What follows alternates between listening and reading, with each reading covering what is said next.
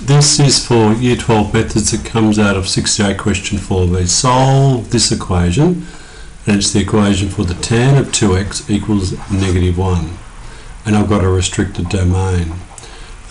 Since x goes from minus pi through to pi, but this is about 2x, then if I double this to 2x, that will go from 2 pi through to minus 2 pi. So I'm only looking for one full revolution that way and one full revolution back the other way in this tangent question. Okay, all stations to Collingwood. Where is tan negative? Well, it's negative in this quadrant, the second, and the fourth. And in the first quadrant, what is the tangent that gives an answer of 1? Pi on 4 is the answer.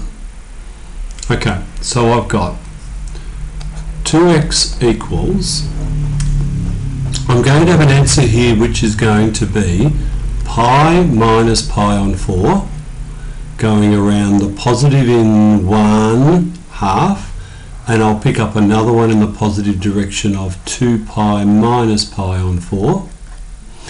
And if I pick up the negative direction, I'll get one answer at minus pi on 4, and the second answer will be up here at minus pi on 4. So they're my four answers by going around in 2 full revolutions. Okay, so what have I got over here? 2x will equal, this is going to be my smallest one, minus pi on 4, minus pi on 4.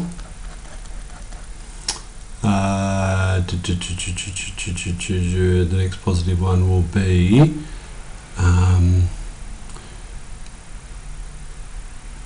pi minus pi on 4 and 2 pi minus pi on 4.